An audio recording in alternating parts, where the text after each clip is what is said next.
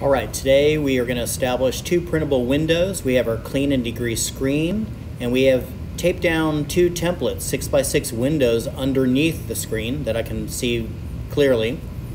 You'll also need at this time a lift for your frame, some screen filler, a spoon, Scotch tape, and a fistful of mat board pieces. We're going to create a screen filler stencil with two 6x6 printable windows. So we're going to take our Scotch tape, we're going to create a little handle at the top, only because we're going to have to peel it off the screen later, so the little handle is nice to grab. You can start with either the top and the bottom or the left and right sides. You can't do them all at the same time, so I'm going to show you right now, we're going to do the left and right sides of both of these shapes. And we're going to firmly press it. We are putting the tape on the inside edges of our shapes. What the tape is going to allow us to do is put a little bit of screen filler there where it doesn't go through our screen, and we'll be able to pull with mat board pieces very thin strips of screen filler as we create our stencil.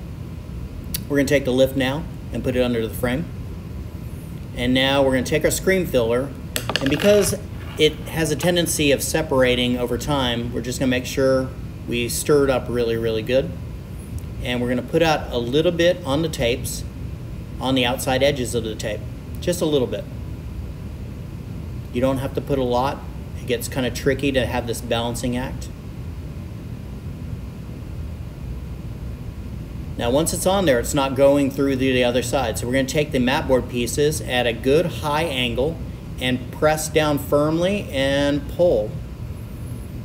And as you can see, the screen filler is really thin. The benefits of having a thin stencil of screen filler is it's easier to clean. It breaks down for cleaning a lot faster, and it prints a lot easier.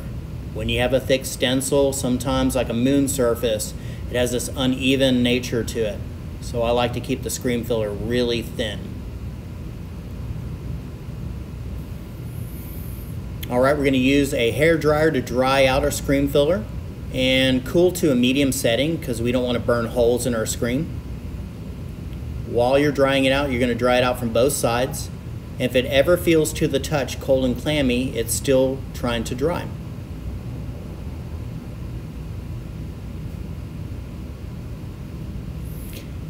Now that the screen filler is dry, it also acts like tape. I can put some more screen filler down and it will not go to the other side of the screen. Because if you were to lay a screen filler out in an open part of the screen, gravity has a tendency of pulling it through and you get these thick spots. So anytime I put screen filler out, I'm going to put it on either tape or more of the dry screen filler side. Now I'm working around the screen and I'm not trying to get close to the lines that I need for the top and the bottom yet, but I do know that I'm going to have to get there soon. So we are just working our way around, and every now and then just dry it out, and we can put more screen filler out on these dry areas of screen filler.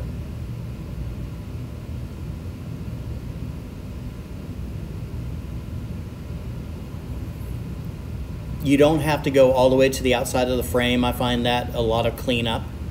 But what I've done is I like to keep the work towards the sweet spot of the screen, which is towards the center of the screen. Anytime you set up your images for printing, avoid the outside towards the frame.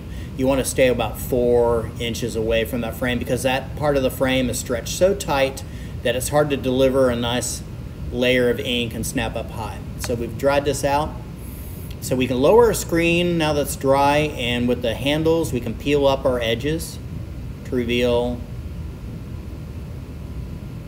our right and left beautifully, and we can still see the template where we can do the top and bottom. That's going to be next. So we've lowered the screen, and now that it's dry, we're going to, with a handle, we're going to do the top and the bottom. We'll be able to mass it out. Press it down firm so that you have a nice sharp shape. And we're going to do the top now.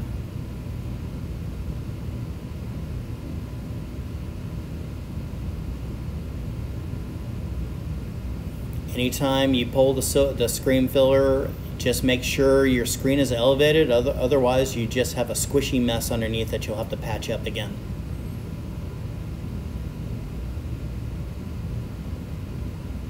Alright, now that we have our tape in line, we are going to raise it up again, and we are going to finish off the shapes. So we're lifting it up. Now that this stuff is really dry, you can move very quickly around your screen.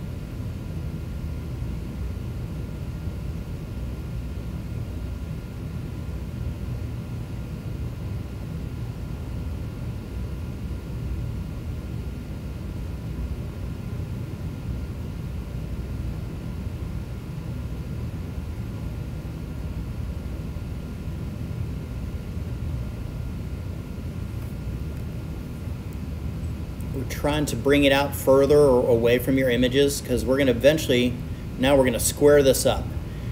The shape's looking a little round in some areas, and I really want to kind of square it up so that the next step after this is to use a little bit of packing tape on the outside edges. And I don't want to use a lot of tape, so the squarer you get this, the least amount of tape you need for the outside edges. Also remember, when you're using packing tape on the outside edges, don't bring it in so close to your image.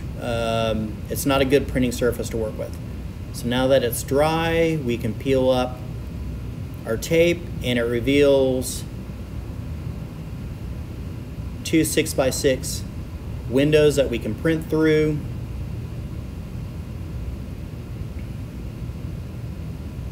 There's our 6x6 windows, and now we have our template still underneath, just to show you what we were working from.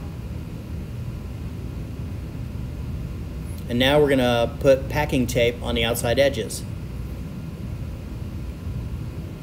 And so when you're putting the packing tape down, just take it directly to the screen and then roll out to the frame.